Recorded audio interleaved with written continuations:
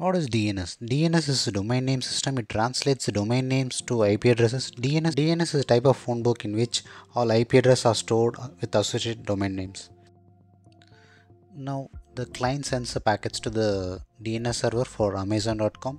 The DNS server looks into its database and responds back with the IP address of the Amazon.com. Then, once the client receives the IP address, it sends the information to the router, and the router takes part of external routing. It sends the information to the web server. Now the web server responds back with the web page information to the client machine via router. The packet first comes to the router, then router sends back the information back to the client. This is how the complete flow works. First the client machine look for browser cache, then OS cache, then looks for DNS resolver. If any server has the information about the Amazon.com, it will respond back with that information.